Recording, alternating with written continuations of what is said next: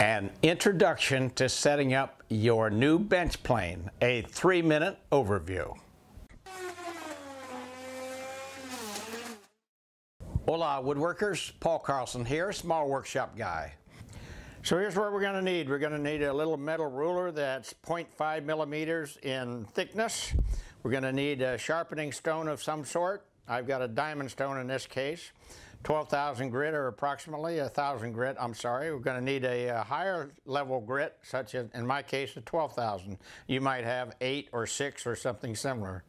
So the first thing you do is use your 1,000 grit or similar sharpening stone, put the metal ruler on it, get it nice and wet, and then you're going to place your blade flat part down on that ruler. Put nice even pressure and rub it and keep it within a ½ inch of that edge.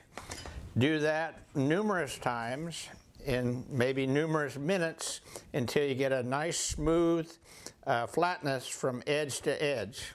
Then you're going to put it into your honing guide with the bevel down. Set the distance so that it's for 30 degrees. Tighten it down, and now you're going to put a 30-degree bevel on the other bevel. You roll her down, nice even pressure, pull it back numerous times until you feel a little burr building up on the back edge. Then move to your 12,000 grit and do exactly the same thing. Just put it on there and pull it backwards. You do need to flatten your ceramic stones every few minutes. You then want to round the edges, so you push on the left edge, push on the right edge, and pull it back a few more times.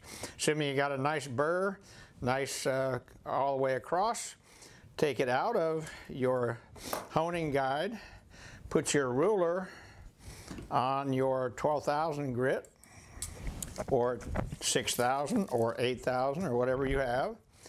Get your blade flat side down, wipe it across once, twice in order to get that burr off of there. Then keep it on there and work it back and forth, making sure you keep it on the ruler. This is called the David Charlesworth ruler trick. And that is what is involved with getting your blade ready. Those are the steps. Look at our detailed description or videos down below for much more detail. Small workshop guy, over and out.